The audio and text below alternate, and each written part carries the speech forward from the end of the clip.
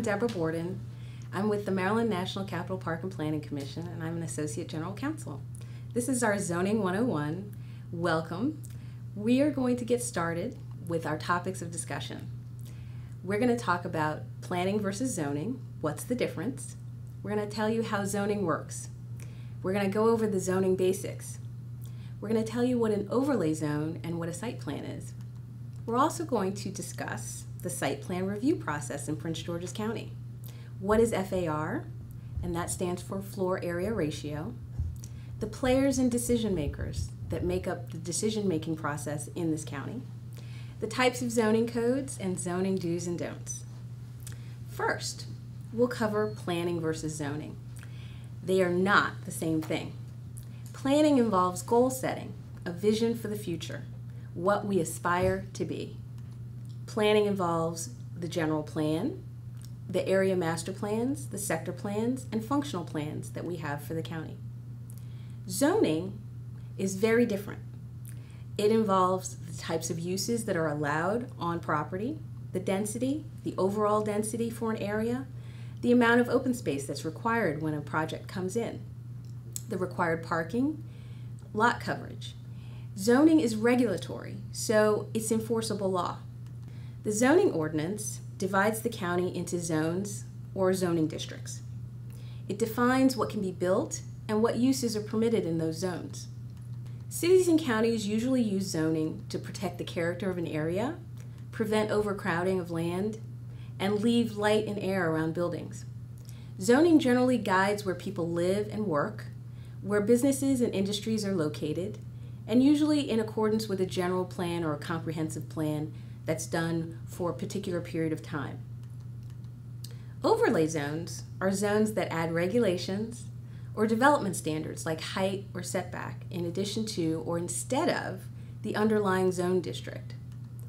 Overlay zones are usually designed to address a specific concern in an area, like an environmental feature, revitalization efforts, or protecting historic areas. Site plans are detailed drawings that show existing and proposed development on a specific property. They're site-specific and they're focused on physical development, not use. Use is determined when you put the zoning on the property. Site plans are used when you bring a project in to say, this is where I want the building placed, this is where my parking is going to be. Site plans are very physical. The review of site plans includes landscaping, making sure there's enough, making sure the variety is there, making sure that it's placed in the appropriate places, sometimes to screen things like parking and trash receptacles. Stormwater management, architecture, signs, lighting are all things that come in and are reviewed by our agency under the site plan application. The site plan review process normally takes 3 to 4 months to go through the review and referral process. Once the planning board approves or denies the site plan, an appeal can be taken to the district council, and then an appeal can be taken to circuit court. The 3 to 4 month time frame only involves the planning department and the planning board's process. After it's done with that process, it could be an additional period of time if the case is appealed. The other application types that we deal with on a regular basis, zoning map amendments. If a particular property owner wants to change their zoning, they can have an application reviewed by us for a zoning map amendment to change their zoning district. That is a particular process that has to be done in accordance with state law. The state law requires certain findings have to be made in order to approve that type of amendment. We also deal with special exceptions, which are specific types of permitted uses. They are permitted with conditions, and these uses have to be approved by the district council. We have special permits, we have certified non-conforming uses. Non-conforming uses occur when the law changes, but a property or use is already in existence. A non-conforming use is a legal use, but if it ceases to exist, then the non-conforming legal use can be lost. FAR is a method of determining density.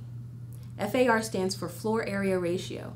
It's the ratio between the net floor area of a building to the lot area.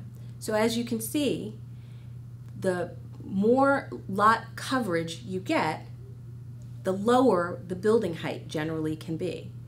If you cover less of the lot, the higher the building can be for the same FAR. These are visual representations of FAR.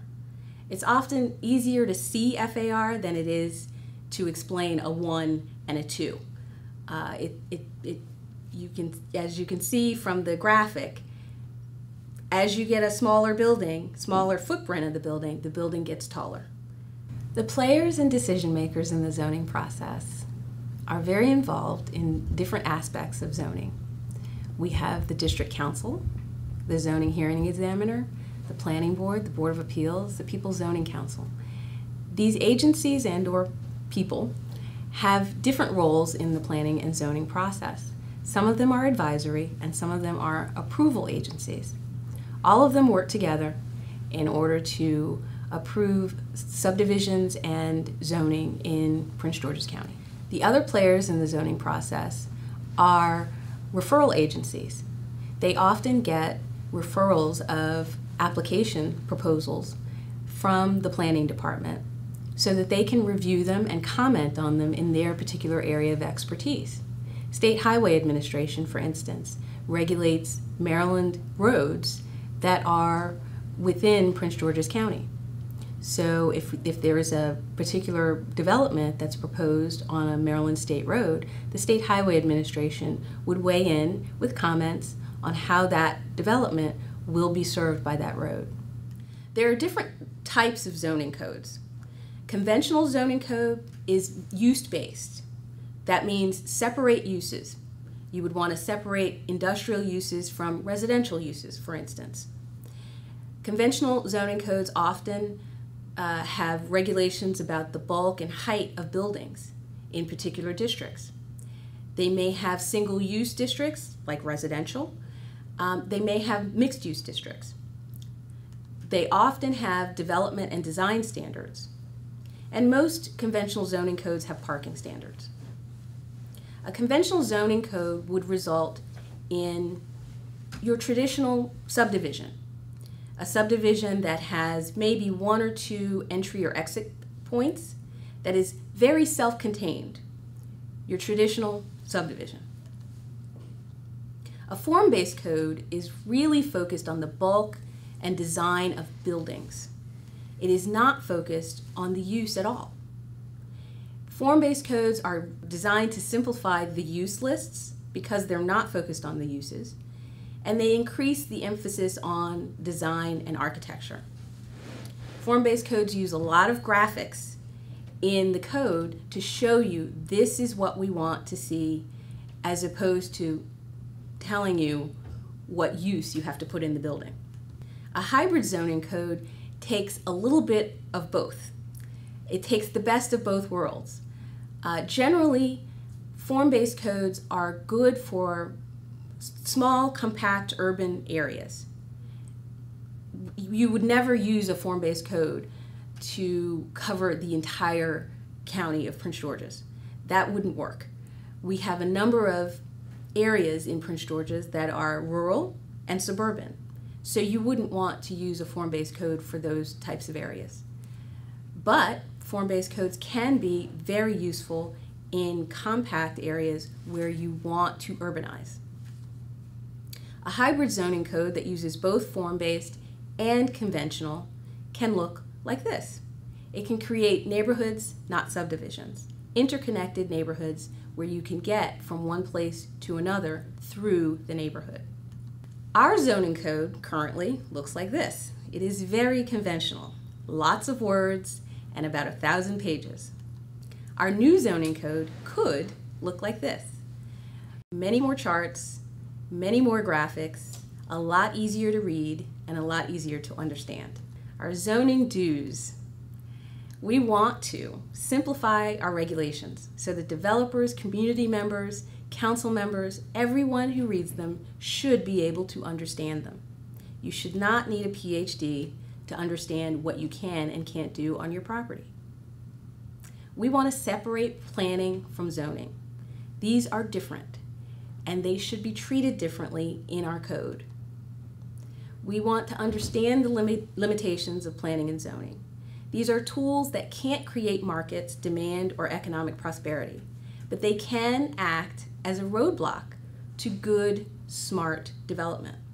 These are our do nots. We do not want to do this in our new code. We don't want to complicate matters that can and should be simple. We don't want to forget that this new code should serve the county well into the future. It may be another 50 years before it's rewritten again. And we don't want to forget about the priorities of the general plan.